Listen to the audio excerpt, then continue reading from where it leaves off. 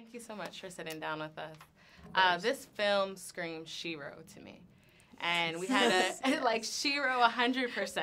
So tell me about what that was like, just playing these, like, iconic Shiro figures that we've known for so long, but it's like a new take on it. Tell me about what that was like for you guys. So much fun. I mean, yeah. What's fun is the fact that we're not. I know. No, it's not a. Someone pick it up. Someone pick it up. Come on. The ball's in the air. Because it's a continuation. We get to play obviously new characters, so we're not rebooting, which is always fun because we can put our own stamp on it. And this movie is so inclusive, and the idea of anyone can be an angel. I felt like that transferred to us just as actresses on set, feeling that camaraderie and not necessarily feeling the weight of some sort of pressure to be these kind of elite superheroes. It was, most of the things that we were doing were very much within the realms of possibility. So it was a lot of fun. Yeah, kind of like the definition of empowering, not because you're watching people be like, oh, we're doing a bunch of really unattainable stuff. It's like, no, I mean, I think if we like try and pick up that card together, we can do it. It's like maybe not by myself, but yeah. No, it was amazing, and I mean, especially for me, it was I would do this thing where I'd mark the moment a lot.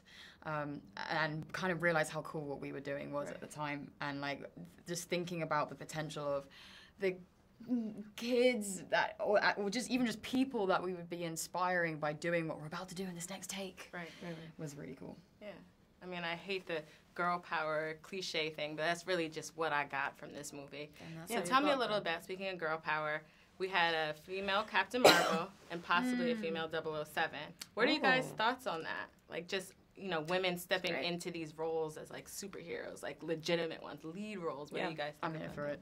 Oh, I'm so I like it. I like that they're making money. That's always good as well. Yeah, wonderful. Definitely. Yeah, I also think like it's the perfect time right now to actually appreciate and enjoy those stories, because they're going to be coming from an actual female perspective rather than like, okay, cool, this person's going to assume a 007 role or and just basically play a male sort of like again, like a super, like something that just doesn't seem real. Trope.